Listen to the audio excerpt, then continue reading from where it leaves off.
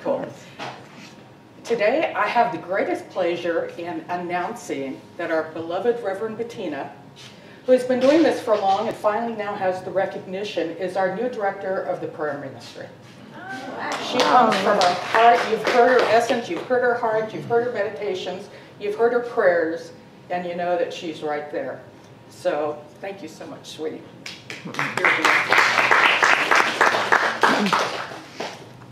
We have such a great spiritual family here, with everybody helping and digging in and coming together, and it's just, we just keep evolving and blossoming, and it's exciting. So the topic this month is Open at the Top and Awaken to the Possible. Years ago, when I first started in religious science, the big thing was that Dr. Holmes talked about it being open at the top. That it wasn't this structure of rules and regulations that boxed you in. It was like the song. It was a process, both for the philosophy that he was developing and for each of us. I remember about a year ago, Jeff did a sermon on the box. Remember you had the box and you stepped in and out of the box? I love pictures because they stay with me. And I still ask myself sometimes when I'm really sick and tired of being sick and tired about something, why am I continuing to do it? Am I stuck in this box? And is it comfort? Is it fear? Why am I not stepping out of the box? It's like, I get this visual of like a jail cell in the middle, and I'm in the jail cell, and there's a key in the lock, but I won't reach and unlock the door and let myself out. It's like I can see out of the box. I can see out of the jail cell. There's a top, there's a sun, there's stars and a moon, and it's up there. And so many times I felt I couldn't reach it.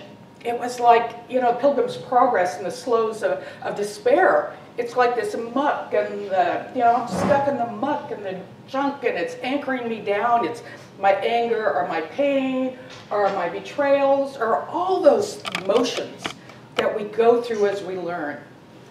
The core pains that we go through that really hurt, that feel physical, that can make you unhappy and make you sad and make you depressed, and all of those things, and being afraid to step out because I didn't know what was there. The other was comfortable. I knew what was in my box. I knew where my clothes were, I knew where the car was, where the food was. All of those little things had their place. But what I learned was that if I didn't get out of the box, my spirit couldn't fly. So years ago, they gave this class where you were supposed to figure out what you wanted in life. And they were looking for objective things, you know, like what do you want in your career or the house or the car. And I didn't want any of those things. And actually my mom was teaching the class and she got so frustrated with me. But I wanted freedom. I wanted freedom from my childhood. I wanted freedom from expectations. I wanted to wear white before Easter. I wanted to wear white after Labor Day. I wanted to color outside the lines. You know, I remember the time I'm jumping on the bed feeling really free, and just as I break it, my dad goes by the window outside, you know, and directly into the house and into the bedroom. But I wanted that kind of freedom. They were always saying, keep the heart of the child, and I was having trouble keeping hold of my child. And the fun and the excitement and the anticipation. And because of the so much muck in my little bitty box that I had, I lost that. I lost touch. So I had to learn to awaken to the possible. That there was something possible. That I could get out of that box, and maybe it wouldn't be any better, but could it really be much worse? Because it really sucked. And I finally realized that if I don't step out, I'm never going to know. If I don't reach for the stars and figure out a dream of whatever it is, that I'm going to be here for, I remember when I turned 50 and I'm thinking, oh God, another 50 years, can I do this? Do I want to do this? I understand how people let themselves get sick or don't want to heal or don't want to change because we're so tired. It's a hard world. It's rough. It's weary.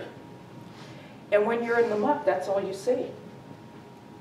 But when you start taking the time to stop and look, you see beauty. You see healing, you see love, you see hearts, you see smiles. We have a gift up here of beautiful mountains and lakes and lovely walks and vistas.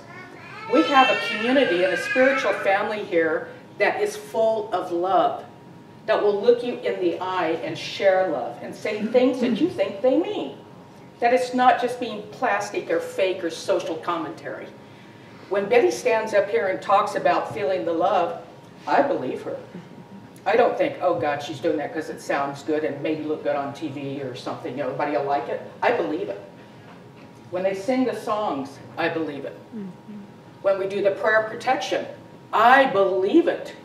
When we do the healing circle, I believe it. Because people have risked and opened their hearts and started to see our lives and our world in a different way.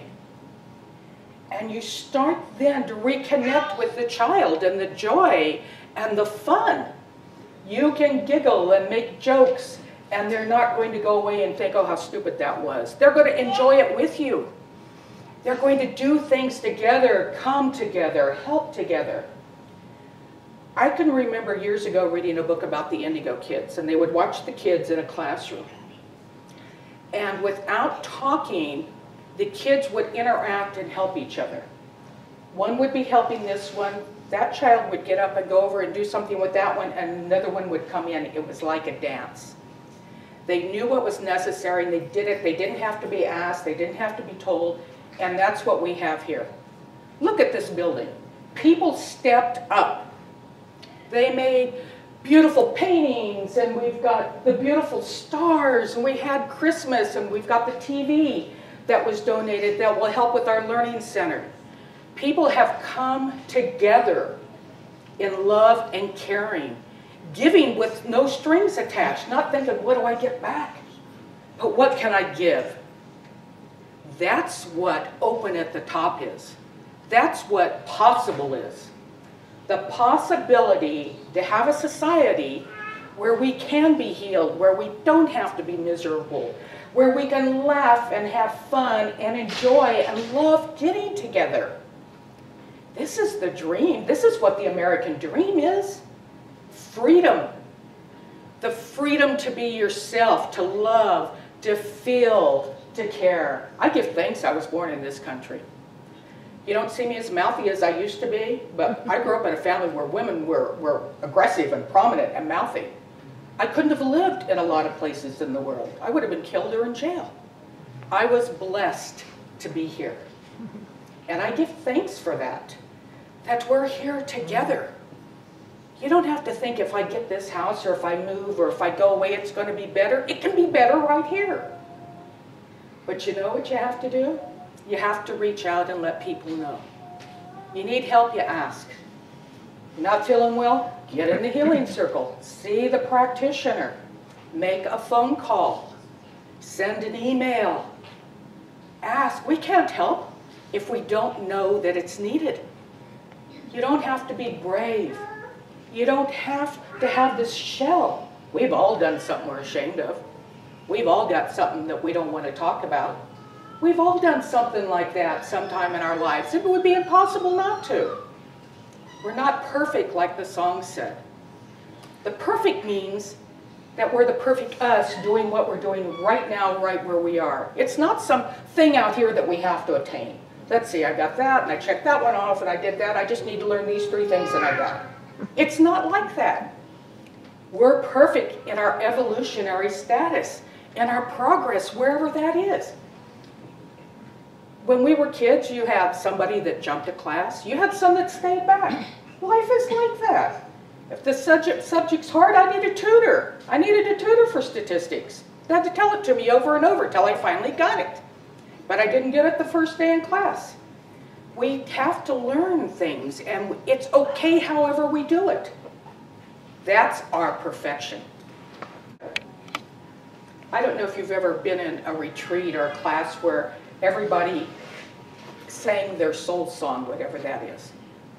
Out of tune, in tune, all different notes, all different ways, different vibrations, different sounds, different echoes. But when you record it and you listen to it, it comes together and it is the most beautiful thing you've ever heard. This is a beautiful group because each and every one of us is here. We make it complete. To get the hugs that are meant, to get smiles, to be looked in the eye, to be okay however you show up. Come in flip-flops and shorts, that's okay. Want to wear a suit, that's okay. We're good with it all. That's where we get unity through diversity. And that is what Open at the Top is. We're not tied into one culture, one religion, one belief system.